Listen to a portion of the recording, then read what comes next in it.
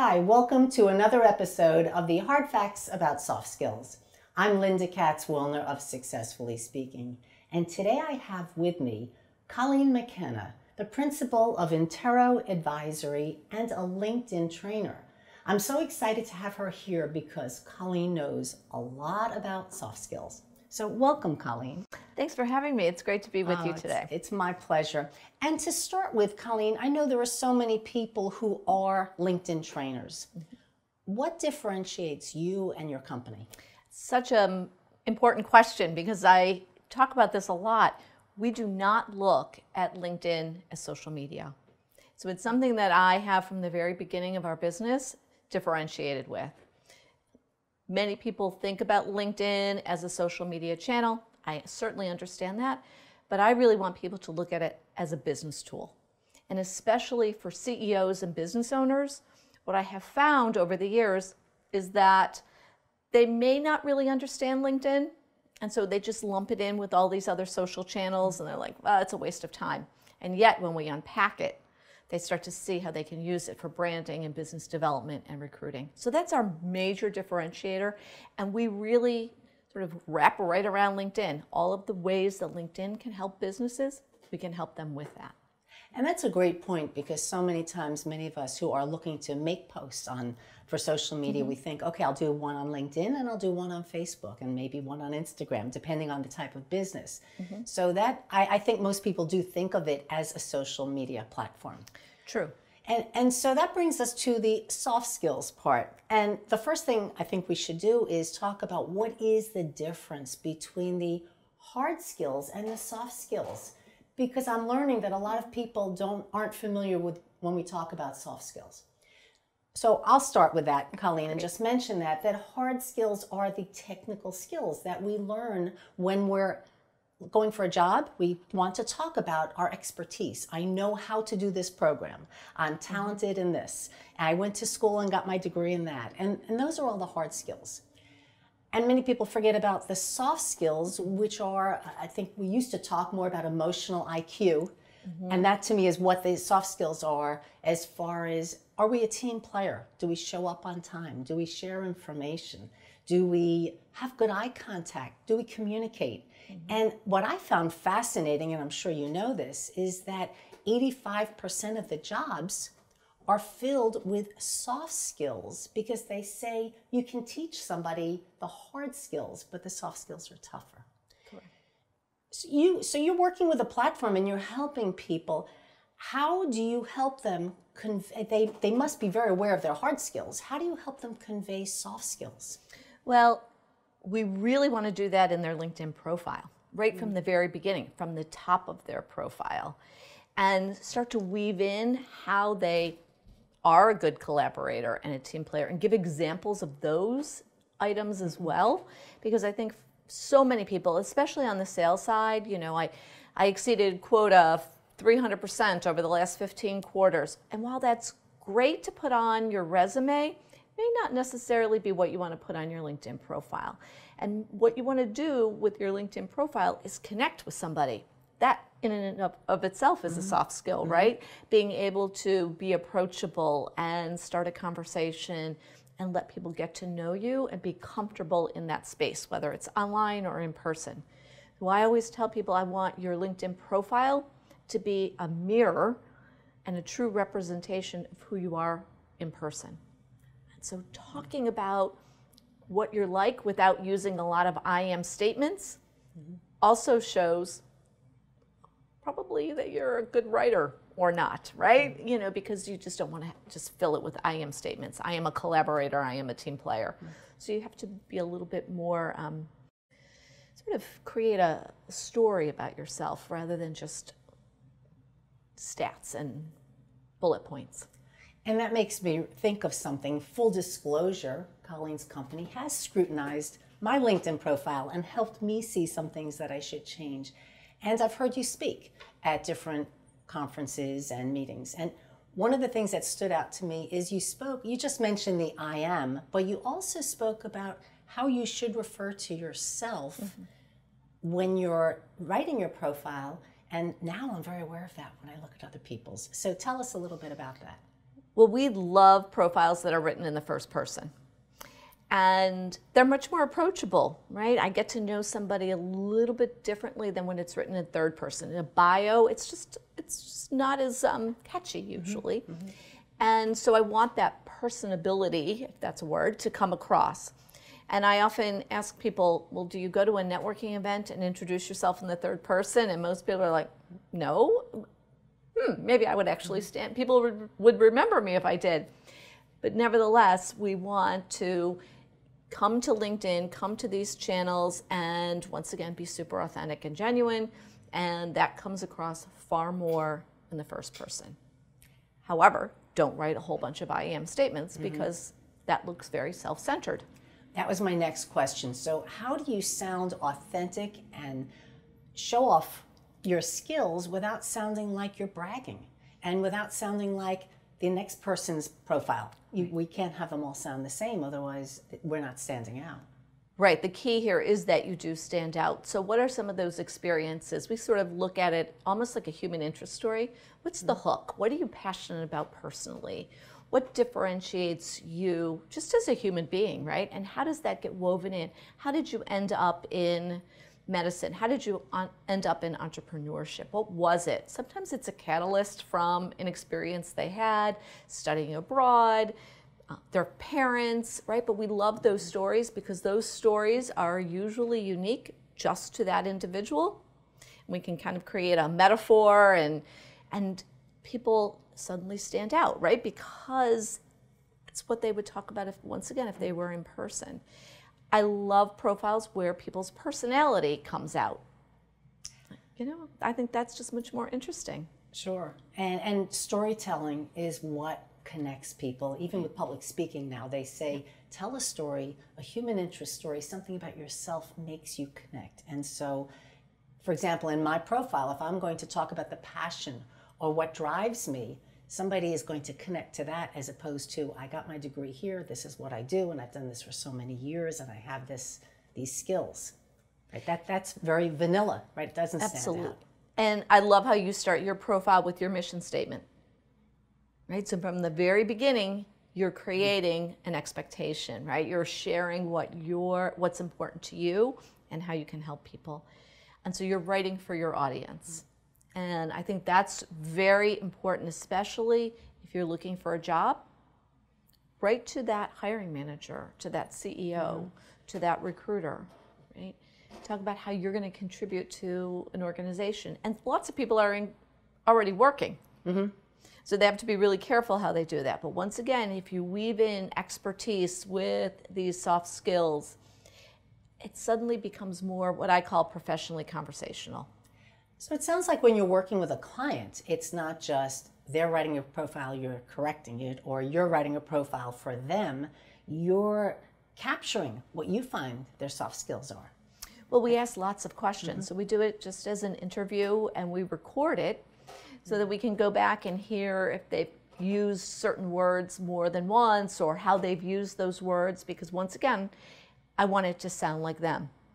I can typically see from a profile, I'm like, oh, that's probably written by somebody who also wrote the resume.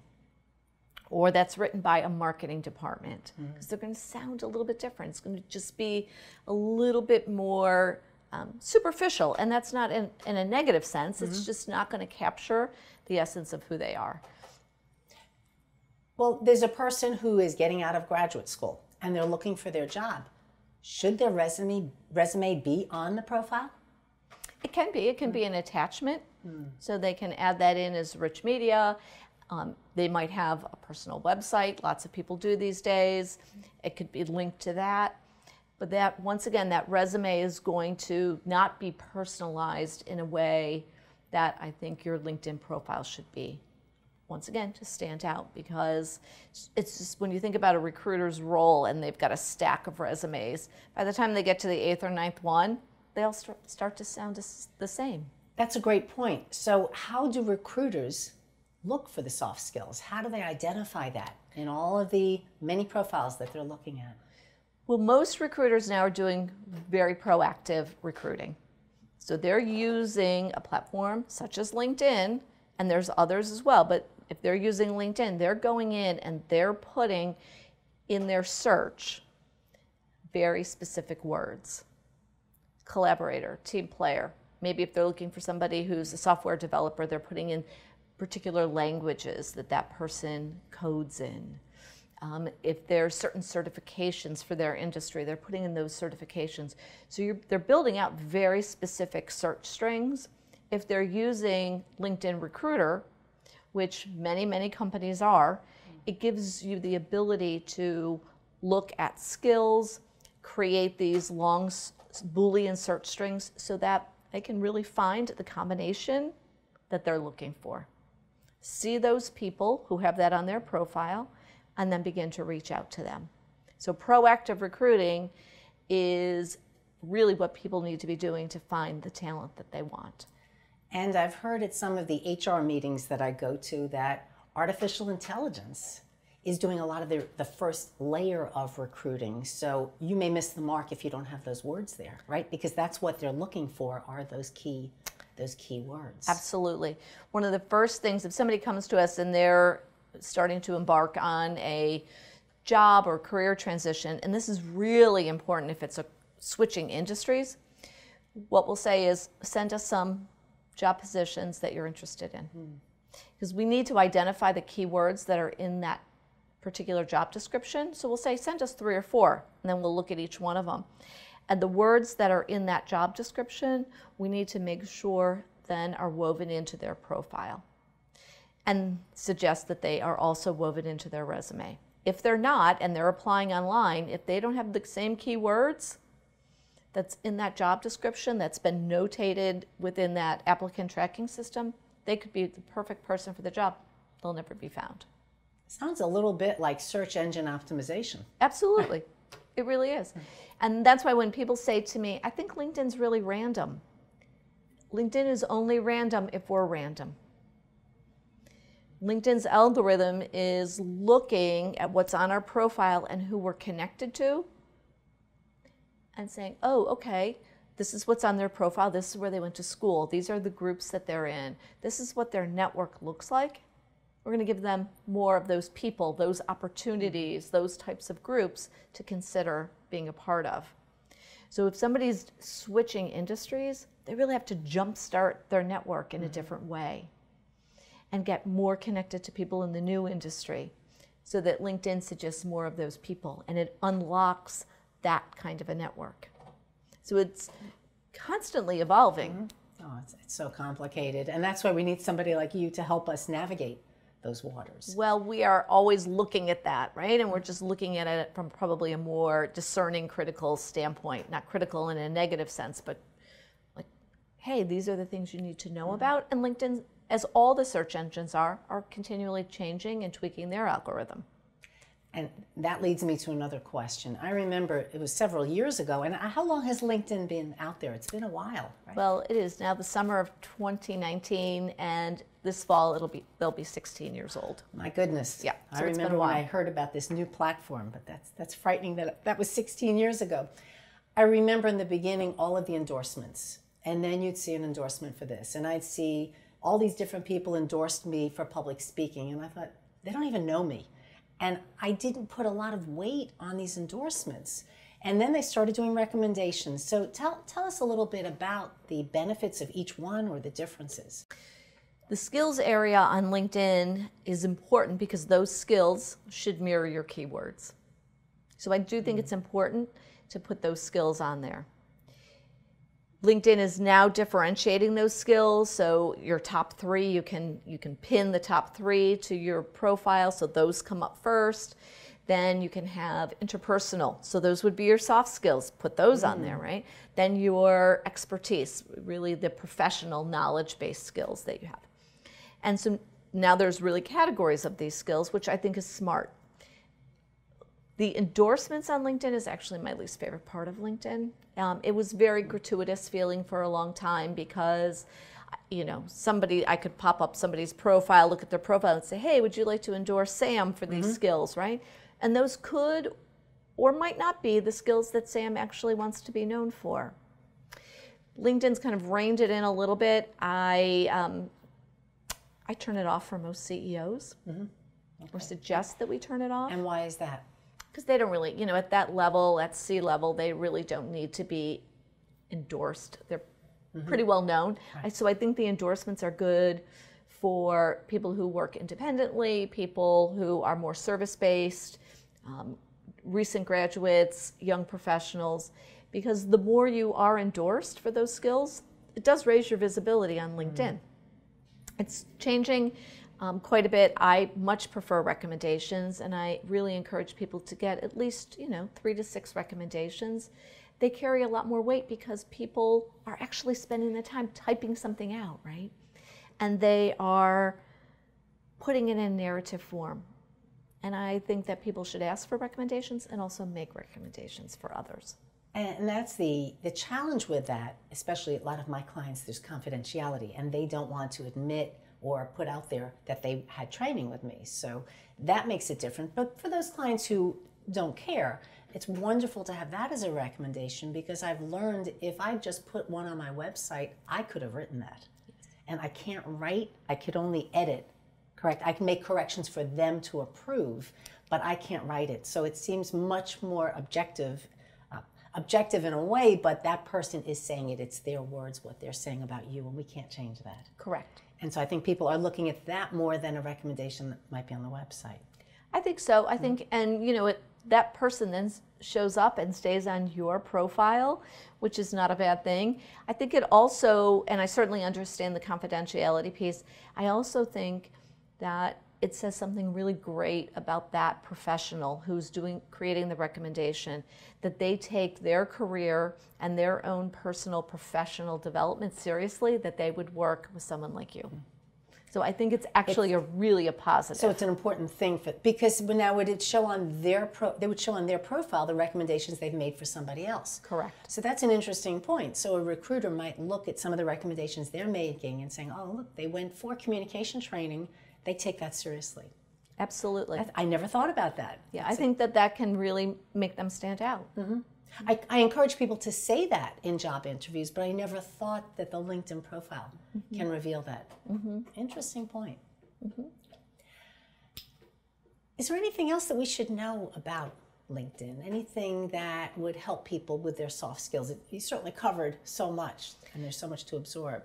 Well, I think the other thing about soft skills, and certainly team player and being a collaborator and a good communicator and looking out for other people's interests, right? Like that really great emotional IQ, is actually engaging and living that out on LinkedIn.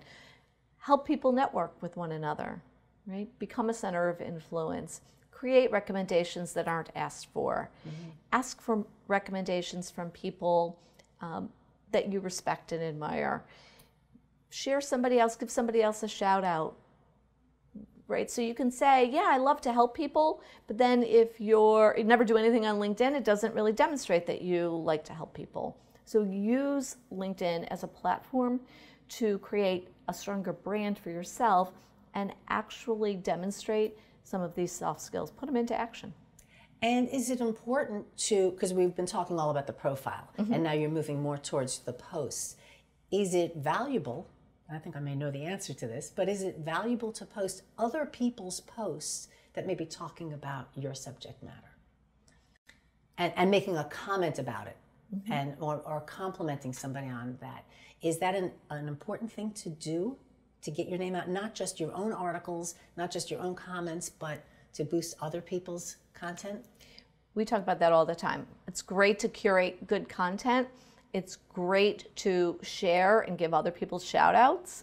People love to see people on LinkedIn. That is the social element. We are doing business in a social world, right? So in that respect, it is very social, and people like to see what's happening. Give people shout outs, absolutely, or share an article that they've written and talk about why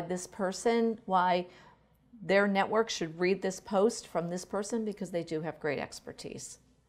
I think it's just good karma too, right? Just great. Sometimes there's a lot of serendipity that happens on LinkedIn, even though we talk about being super intentional.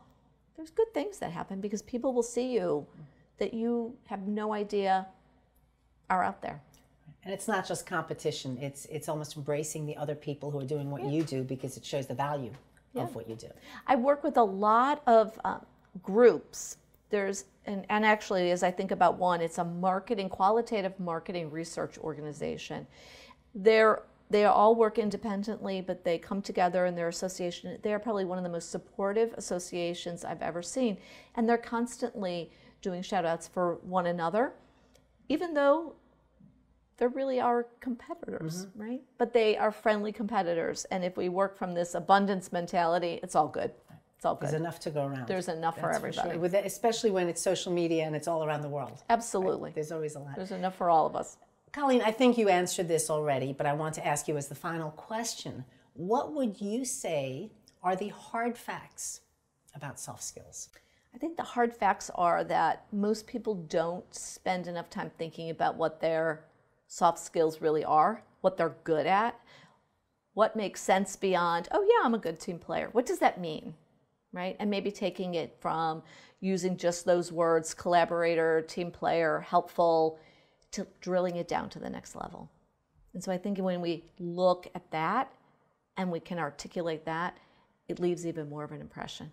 So I think one of the hard facts is really just spending time, which most people don't, because they feel like, why am I talking about myself like this?